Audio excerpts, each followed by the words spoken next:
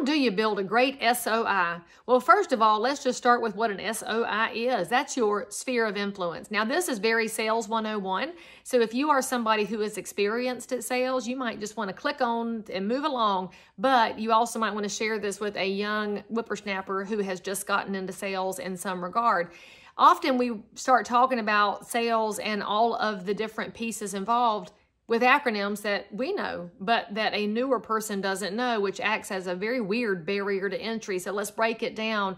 What an SOI is the people that you know. So first of all, let's talk about what that means.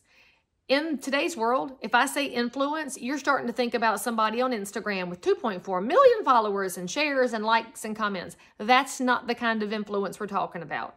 Now, that might bring you some monetization from an online platform, but it may or may not build your actual sales business.